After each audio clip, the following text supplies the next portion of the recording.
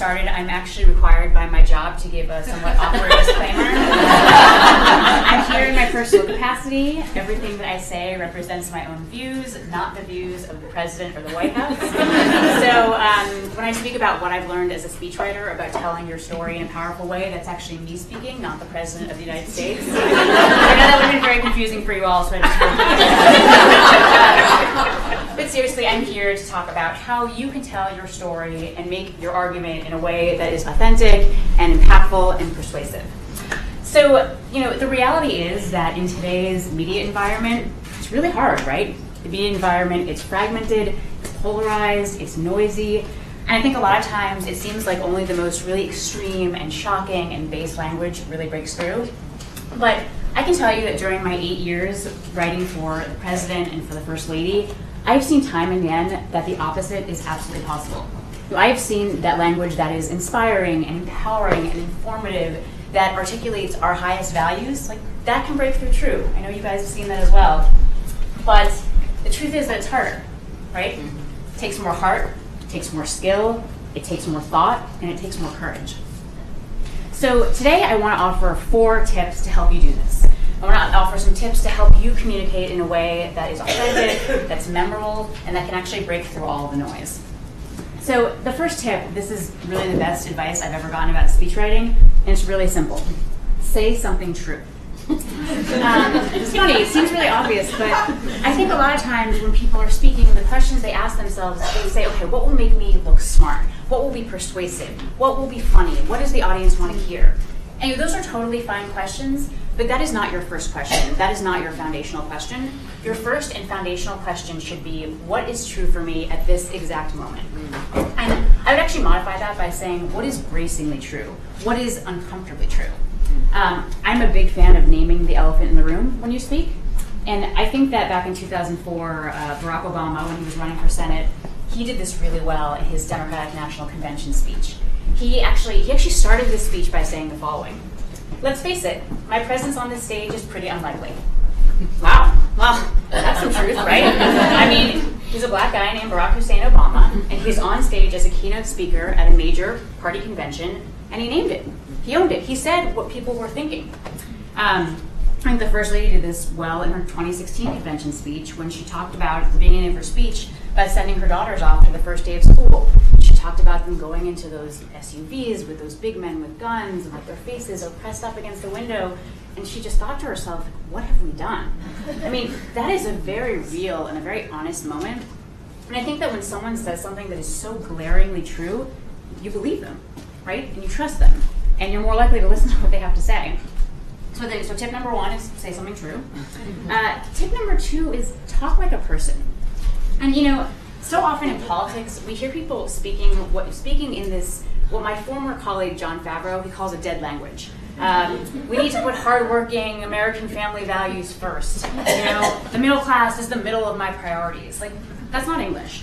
Actually, what it is it's a very soundbitey, bland kind of language that Reagan speechwriter Peggy Noonan once wrote, makes us all want to tear our faces off and run from the room.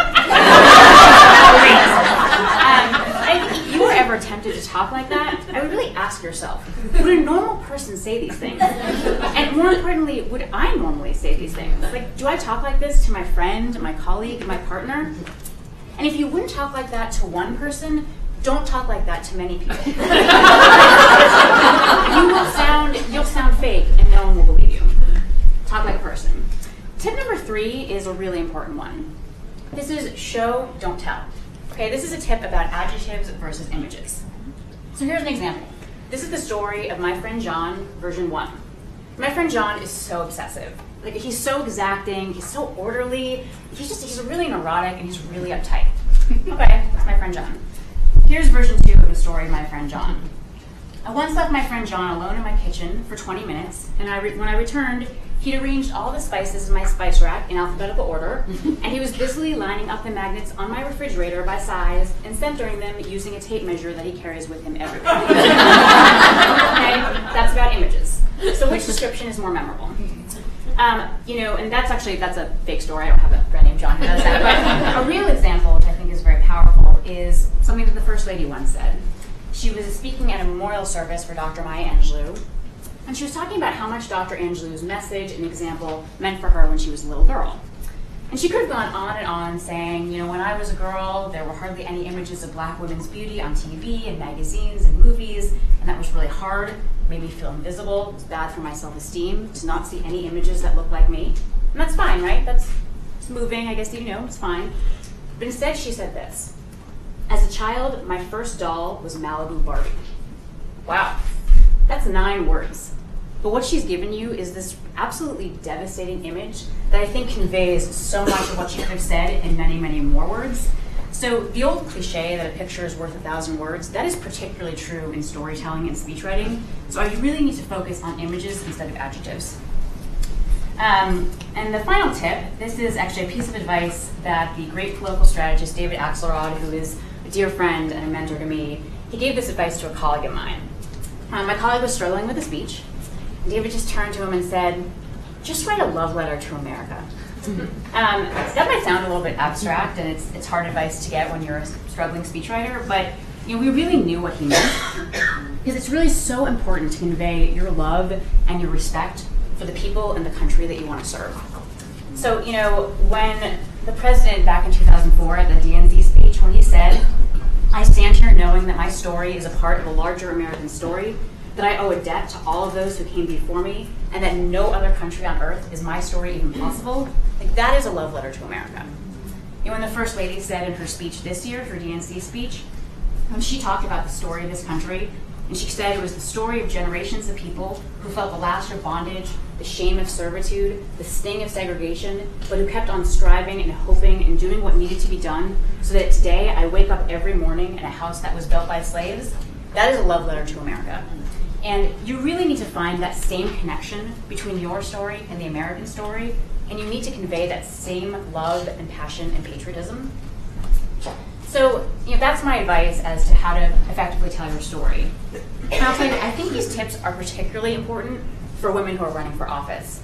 Because at the end of the day, if you do not tell your story in a moving and vivid and authentic way that breaks through, others will tell it for you. Okay? And they may do so in a way that you do not like, and they may do so in a way that plays to really harmful stereotypes and biases. And I know that you'll be discussing that in the next panel. But you know, if I can leave you with one message today, I would tell you just not to lose heart, especially at what is a very difficult moment. You know, I was preparing to come speak today. I was thinking about how the very idea of an organization like She Should Run that helps women run for office, like this would have been mind-boggling to my mother when she was growing up. And I will tell you, it would have been utterly inconceivable to my grandmother. And that's really unfortunate because my grandmother, who passed away about 5 years ago at the age of 99, she was a very proud Roosevelt Democrat, and she was really passionate about social justice. And as a young woman, she actually dreamed about going to law school and going into politics. But she was a woman born in 1912, and women back then did not have chances like that. But today, just 2 generations later, I have a law degree from Harvard University, and every day for the past 8 years, I have walked through the northwest gate of the White House to go to work every morning. So, you know, I would tell you, while this is a really challenging time, we have a platform unlike any generation of women in the history of this country. And I think if we're willing to step up and just make our voices heard, you know, if we're willing to put ourselves out there and tell our stories, and if we can get a critical mass of really strong and smart and dedicated and patriotic women who are breaking through and shaping our national conversation, I really think we have a fighting chance here. And, you know, that is the mission of She Should Run. It's why I love this organization. And I just want to end by thanking everyone at She Should Run for the work that you're doing. I want to thank all of you for being here to support that work, and I am really excited to see what we all do together in the years ahead. Thank you.